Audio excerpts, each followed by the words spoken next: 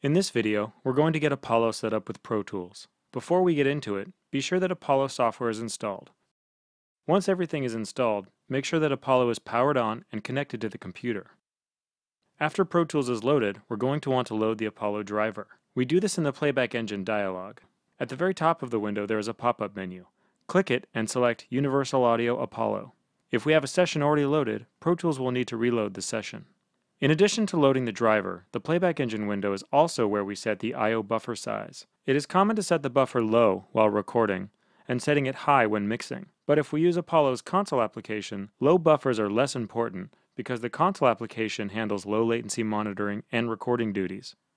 Low buffers typically put more strain on the computer's resources. So for mixing, it's a good idea to have the buffer set high so that the computer has more horsepower to dedicate to the mixing engine. We can change the I/O buffer size in Pro Tools by selecting an option from the pop-up menu. To get the lowest latency of plugins running inside Pro Tools, we would set this lower, provided we have enough computer horsepower to do so. While setting a higher buffer does increase the internal mixing latency, automatic delay compensation will compensate for any delays in the mixer. New in Pro Tools 10, there is a larger delay compensation value called Maximum, which is great for handling the inherent delays in the Pro Tools mixer when using Apollo as a plug-in DSP accelerator. Now that Apollo's driver is loaded, Pro Tools will automatically set the sample rate of Apollo whenever we open a session. If we want to set the clock source for Apollo, we will need to open the console application's Settings panel. We can launch it directly from Pro Tools by going to the Setup menu and selecting Hardware.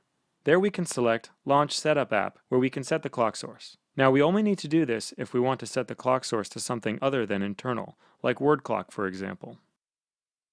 Apollo's driver will provide the correct names of all of the inputs and outputs to Pro Tools, but we may need to go into the I/O setup and get things showing up the way we want. If we have a Pro Tools session that was created with a different interface, the I/O setup will try and remap Apollo using the old names of the previous interface, so we may want to modify that.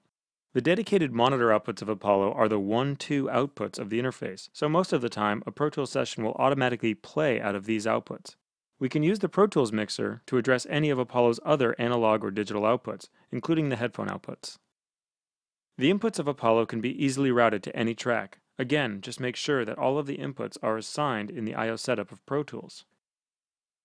To take advantage of Apollo's real-time UAD processing, the console application gives us a powerful tracking interface with front-end processing. We can launch the console from the application icon, or there is a convenient UA icon found in the Finder menu. Click it and select Console. Routing for the console is very intuitive. It was designed to emulate the workflow of plugging a hardware console into an audio interface. But in this case, it's all inside of Apollo's hardware and DSP. We never have to get into any kind of router or matrix interface to get inputs routed. Inputs are always virtually hooked up to the track's input path assign, so we will always hear sound. Unless, of course, the console's fader is pulled down or muted.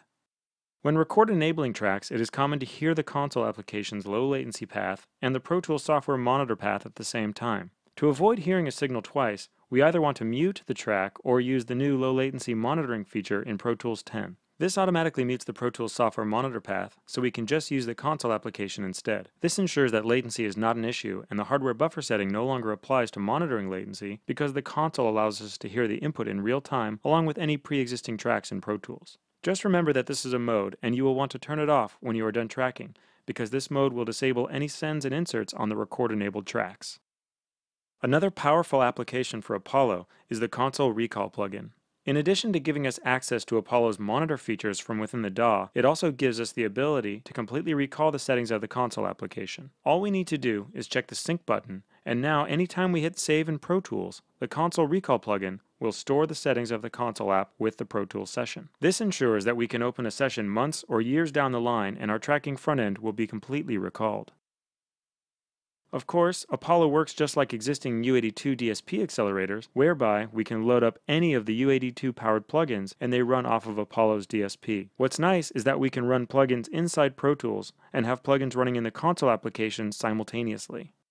So whether we are tracking, mixing, or mastering, Apollo provides the sound quality, low latency performance, and power for all phases of audio production.